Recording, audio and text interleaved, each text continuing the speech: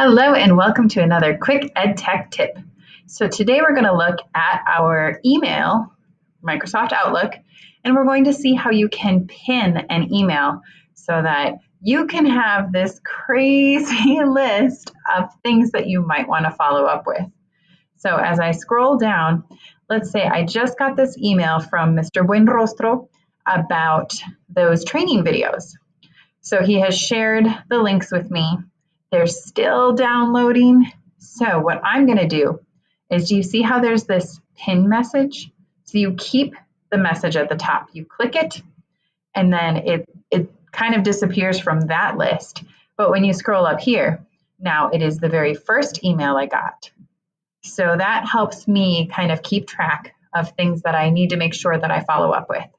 So start pinning those emails, and I hope that helps you with the follow through. Stay tuned for our next EdTech tip.